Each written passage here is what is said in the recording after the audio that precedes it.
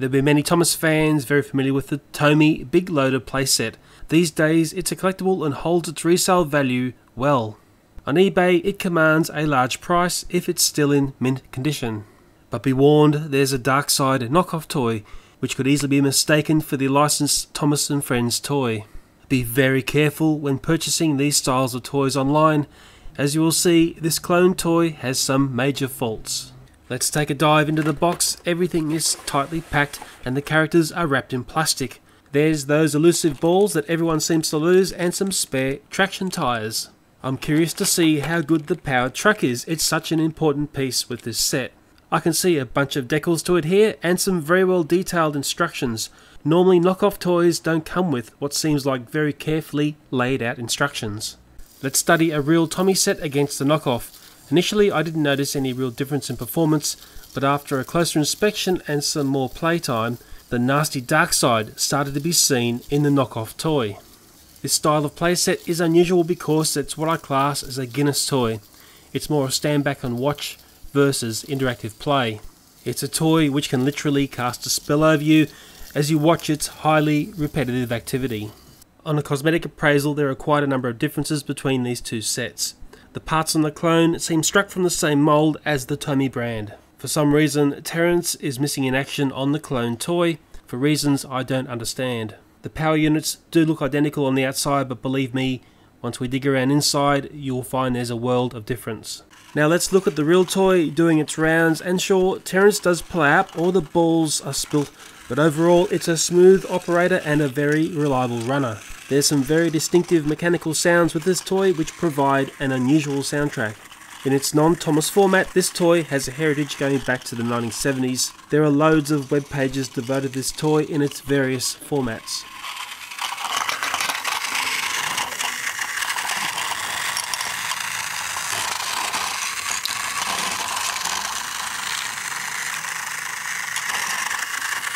And now let's examine the fake toy, and here all I need you to do is watch this video and you will see the dark side of this copy product be revealed.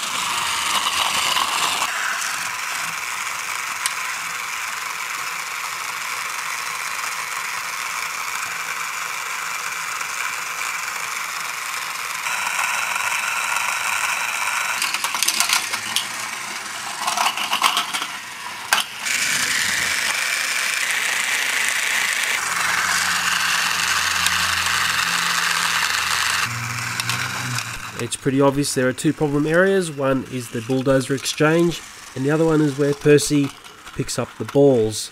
I'm going to change one item over. I'm going to put a real McCoy TOMY power plant. So let's see if this makes any changes to the way this fake set operates.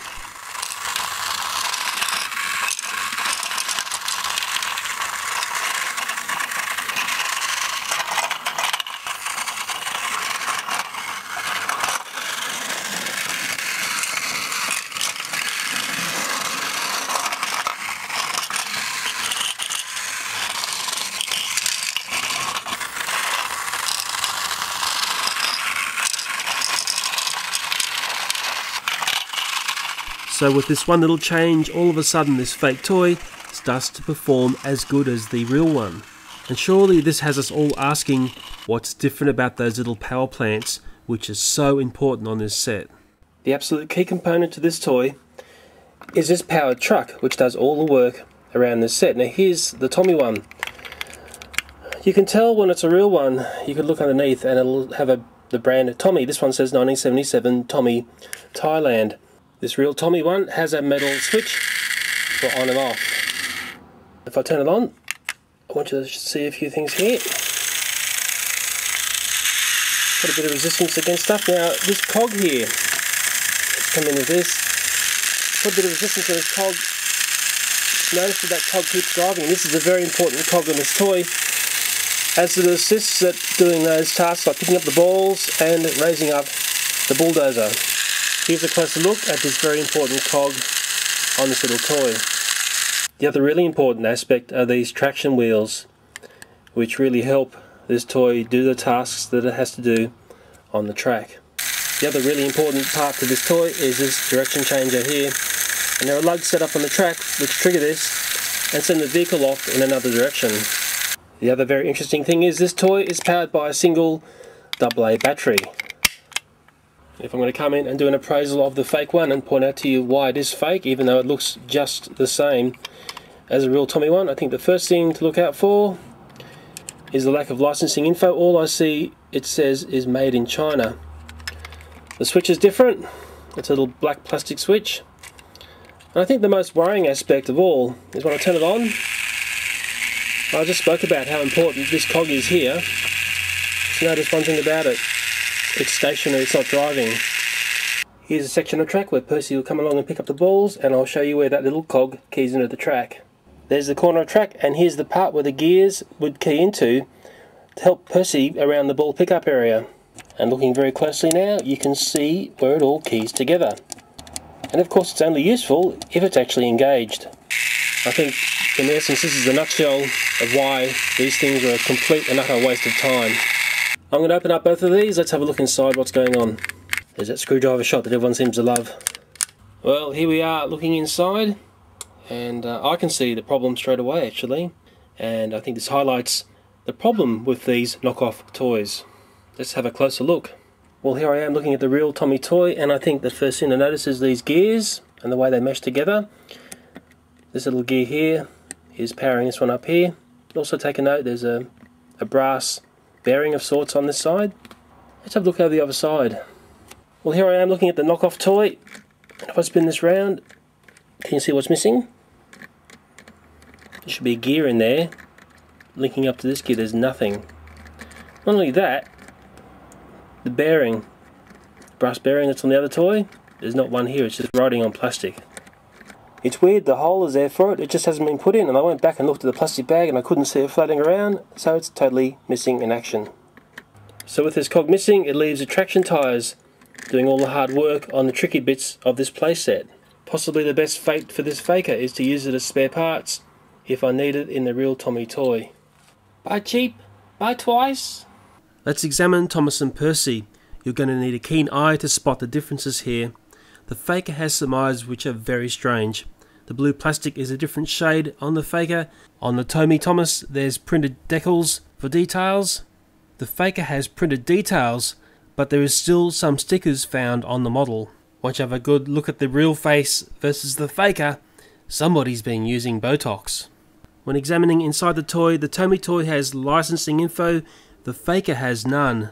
Percy seems to be struck with the same differences as Thomas, and I will admit, considering these are fake toys, this aspect of this toy seems very well made. I feel the similarity between the two outweighs the differences. When looking at the track that these toys use, it's really difficult to tell the real from the fake. The only indicator is the different colour in plastic. Again, possibly the best use for this fake toy is grab it for spare parts if you're missing parts from the real McCoy toy. Let's have some fun and set up a little challenge with a tug of war.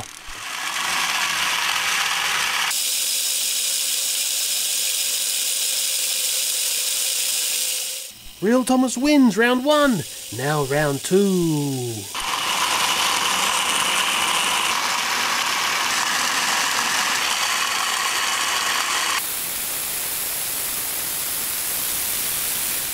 Again, Real Thomas wins. What a champion. Hopefully I have shown to you the perils of knockoff toys. In no way can I endorse these styles of toys. Amazingly, this knockoff only cost me $25 at a well-known market in the city where I live. And I know this is a fraction of the price of trying to obtain a real Tommy set online. A very big thank you to the mum at my daughter's school who supplied me with the real Thomas Big Loader set. If you're a Thomas collector, it's a must-have item. Seeing how clever these knockoffs are packaged, it has me wondering how many people purchase this set online and end up receiving a knockoff toy. Do you know of this occurring? You know, I've got a hunch there would be many people out there who have possibly received a knockoff toy and haven't even realised it. Or there are people who have received this toy and had the peril of trying to take a toy away from a child if they've realised it's not the real licensed product they've paid for. Often the hassle of returning a good outweighs the peace and quiet of just leaving it in the house. And this is exactly what crooked online vendors are banking on. It's a style of crime which is on the increase while people are hunting around for a bargain. In the shape of Dark Side to Come, I will examine the knockoff big loader set versus the licensed Tommy product. Who knows what nasties I will find lurking inside the knockoff toy this time. I've also made a separate video to help you repair the drive units in these toys. I certainly needed to do some essential repairs to the old Tommy power units before this video was produced. As always, thank you for your time, and here's the action of track where Percy picks up the balls, and I'll show you why blah blah blah and I've got it wrong.